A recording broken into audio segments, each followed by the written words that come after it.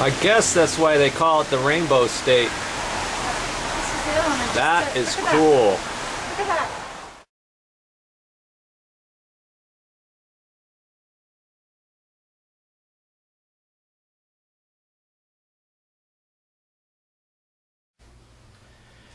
We're going to talk now about this particular outlet.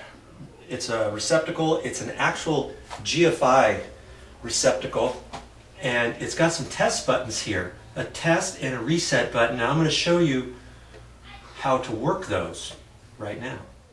The reason why we're going to talk about this GFI receptacle is because sometimes the test button might pop out, and if it does, if you have an electrical panel in your house, sub panel, or a panel outside, and if you look at the breakers, you might find out that the breakers aren't tripped or anything, and then you find out, hey, how come my plugs don't work?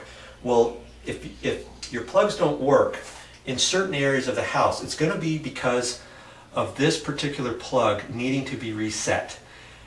Sometimes you have this type of plug mainly in your bathrooms and also in your kitchens. So sometimes this plug is connected to another plug somewhere else that may be the one that's not working, and it's because it goes back to here. Some of them are tied in, daisy chained inside the wall. So look around next time your plugs are dead, and look for a GFI to see if it has to be reset, and I'll show you that. Okay, there's two buttons on here. Generally this side is the test button, and you have a reset button. So if that reset button is out, this won't work. So what we're going to do is we're going to press this button, and that should snap this one out. And we'll see if we can make it work that way. We're going to put this, push this test button, and the other button should snap out. You see how it snapped out like that? There's a little light there that shows up. Some don't have a little light there, but others do. Main thing is if that snaps out, you know your GFI plug is working properly.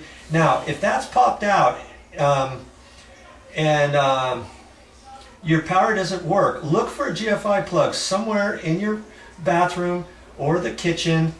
And if you have something like that and some of your plugs aren't working, it could be because of that. So what we're going to do is now we're going to take this button here, this bigger button, and this is the reset button.